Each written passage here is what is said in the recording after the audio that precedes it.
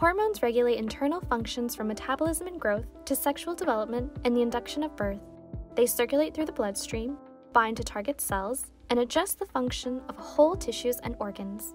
There are 5 effects hormones have on the body. Let's go through each one.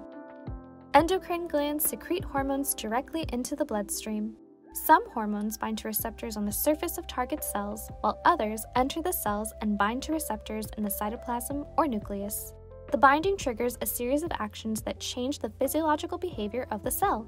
This reaction can adjust the functions of whole organs and regulate total body processes such as metabolism and growth. The hormones generated by the hypothalamus and pituitary gland control other endocrine glands and all major internal functions. The hypothalamus receives nervous signals, processes them, and secretes hormones which then enter the hypophyseal portal system.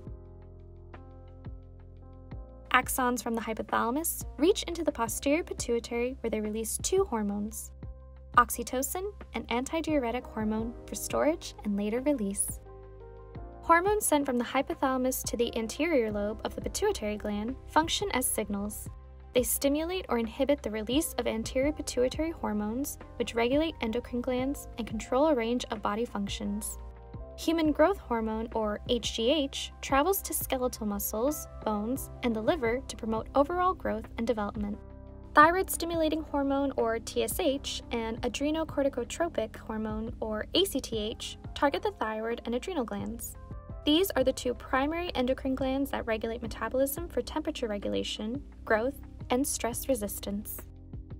Antidiuretic hormone, or ADH, and oxytocin, or OXT, are secreted into the posterior pituitary lobe by axonal extensions from the hypothalamus. The posterior pituitary stores ADH and OXT and releases them directly into the bloodstream when needed. ADH acts on the kidneys, blood vessels, and sweat glands in the skin to reduce water loss throughout the body. OXT factors into pregnancy and nurturing. Hormones control ongoing internal functions and also enable our body's reactions to changes in the environment.